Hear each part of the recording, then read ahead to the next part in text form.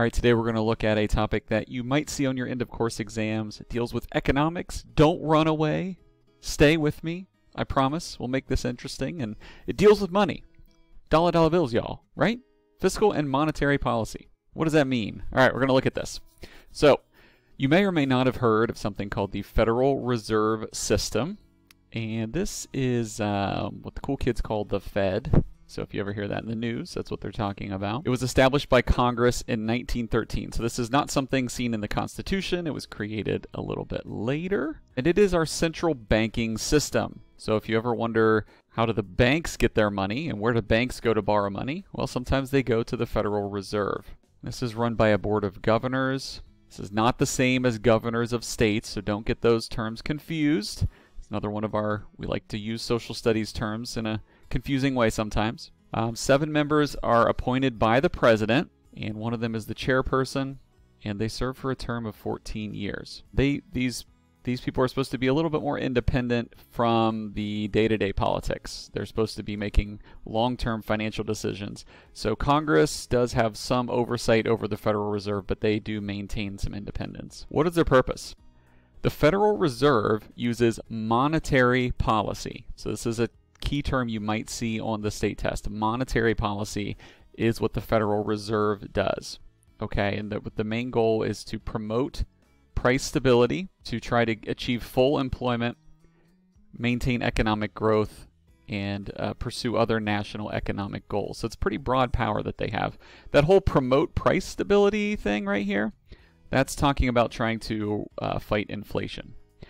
Depending on your viewpoint of the Federal Reserve, you can argue about how successful they've been at achieving some of those goals, but that is their purpose. Now, how do they do this? So we talked about monetary policy, right? This is going to be about adjusting interest rates to try to control inflation, okay?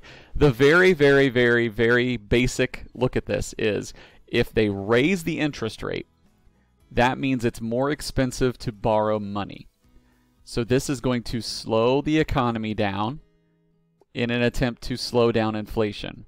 Inflation is when prices and wages are increasing at a rate that, if it goes too fast, starts to make money worth less and less, and so they're trying to control that. So the Federal Reserve has something called the discount rate, which is the interest rate they charge banks when banks want to borrow money. So if they make it more expensive to borrow money, it means that banks are going to make it more expensive when they give out loans, when they are creating loans. So it just makes everything slow down in the economy a bit more because it gets more expensive to borrow money. So for your student loan, your car loan, your home loan, those all become more expensive. You're probably less likely to borrow money. That slows the economy down. The opposite is also true, though. If they cut the interest rate, they are trying to increase economic growth. Higher economic growth. That's not the proper term, Mr. Pyle. And going for, this is going to cause inflation to increase, possibly. Okay, but broad speaking terms here, they cut the interest rate. They're trying to speed the economy up. Could result in some inflation, but they're trying to make borrowing cheaper. Example, right now in the year 2021, interest rates have been pretty low for really the past decade. We haven't seen terrible inflation because of that, but it's been the attempt to try to speed the economy up, keep things moving. The higher the rate, the more expensive it is to borrow money. This slows the economy down.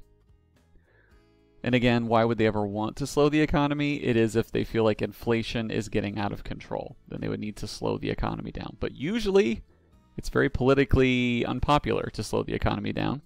So there's a lot of pressure on them to keep interest rates low. That's why they have some independence from the political process, because we don't want that to be too influential. All right, so another term you could see is fiscal policy. This is something that Congress does, okay? So monetary policy involves the money supply and interest rates. It's what we were just talking about with the Federal Reserve. It's about how much money is flowing through the economy. If it deals with the Fed, remember it's what the cool kids call the Federal Reserve, then it's monetary policy. Fiscal policy is the more traditional executive legislative branch using tools of government to achieve their economic goals. So this is involving taxing and spending. okay? And remember that most of that power is given to the legislative branch, specifically the House of Representatives, in that they have the power of the purse. But we have checks and balances in place here because the president has to then sign off on the budget. Questions they're trying to answer there is how much should we tax, how much should we spend? Generally, it's very politically unpopular to raise taxes. But it's also politically unpopular most of the time to cut spending because people want stuff from the government. So what we end up with is a situation where the government today typically spends a lot more money than it takes in taxes. So that's why we have a deficit each year, which adds to the national debt. But again, it's politically unpopular to try to raise taxes to pay for those services. That's why we kind of end up in the boat that we're in. But generally speaking, fiscal policy, this is Congress and the president taxing and spending.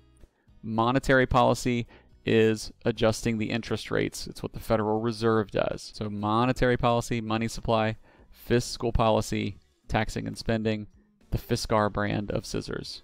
Sometimes they cut taxes. That's what I was going for there. We'll see if that works. All right, the federal budget.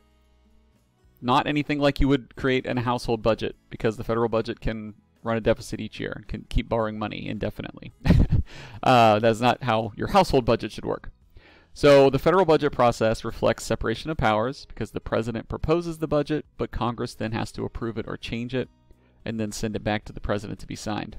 As I mentioned, Congress has the power of the purse. Some abbreviations you might see in relation to this is the OMB, which is the Office of Management and Budget, which helps the president propose a budget. They come up with estimates for what different things will cost and the impact that it'll have. You also have the Congressional Budget Office, which kind of scores up bills. So when they talk about the CBO score, they'll look at a proposed piece of legislation or a new law, and they will decide how much they think that will cost over time. It's supposed to not be political. All right, differences between debt and deficit. Okay, the national debt is the total amount of money our country owes to creditors. This is not that we owe all this money to China. We do borrow a lot of money from China and other foreign countries, but the national government also borrows money from U.S. citizens and U.S. banks. They issue things called bonds, which are government debt, and people can buy those. You can buy a piece of the national debt, and it's usually, people are pretty willing to buy U.S. debt because we're very steady and good about paying off our debt. So we have a good credit rating. There's currently over $22 trillion in national debt. You can check it, the national debt. There's a national debt counter that you can go to online to check that number. It increases all the time. So that's just a snapshot in time. The national deficit is the difference between the amount our government spends versus what we take in revenue through taxes primarily. So the deficit is just that year, what did we spend more than we took in? The 2019 deficit was $984 billion. The 2020 deficit was way, way, way more than that, but that is thanks mostly to the COVID pandemic. 2020 is projected to be the largest ever in dollar terms, and yeah, again, that's mostly because of COVID, so we'll see kind of where that comes from. But the deficit then adds to the national debt. Each year, that deficit gets added to our national debt. Okay, but those are the two terms. They're not exactly the same. Now, if you must ask me a question, please reach out to myself or our government teaching team if you have questions about this and want to go over anything. Thank you for watching.